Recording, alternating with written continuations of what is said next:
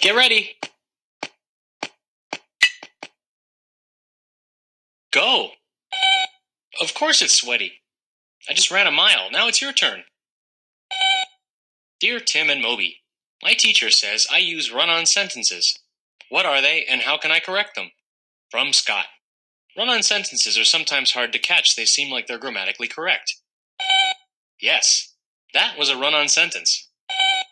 Well, I did it on purpose. A run-on sentence happens when two or more sentences are written as though they were one. It doesn't have to be a long sentence to be a run-on. You just need two complete thoughts, each worthy of its own sentence, smushed together to make one.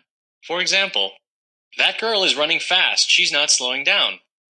That girl is running fast is a sentence on its own. So is she's not slowing down.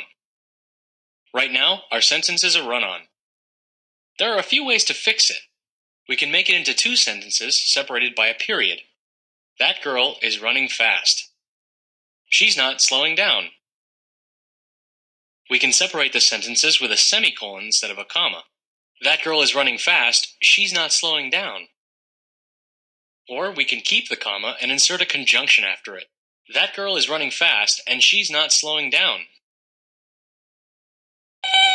So, whenever you see two sentences that are separated only by a comma, have no punctuation between them, or are missing a comma before the coordinating conjunction, you've got a run-on sentence that needs fixing. See, run-on sentences may be a little hard to catch, but they're easy to fix.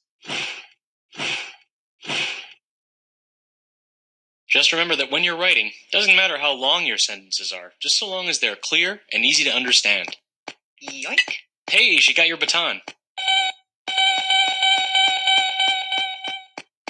Well, that was a run-on sentence if I ever heard one.